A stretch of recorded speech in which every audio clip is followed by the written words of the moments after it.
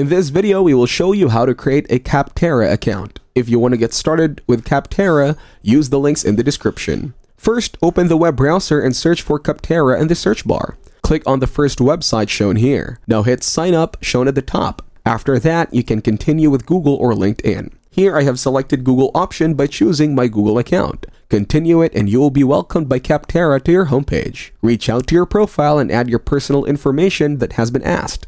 So that is how to create a Capterra account. Use the links in the description to get started with Capterra.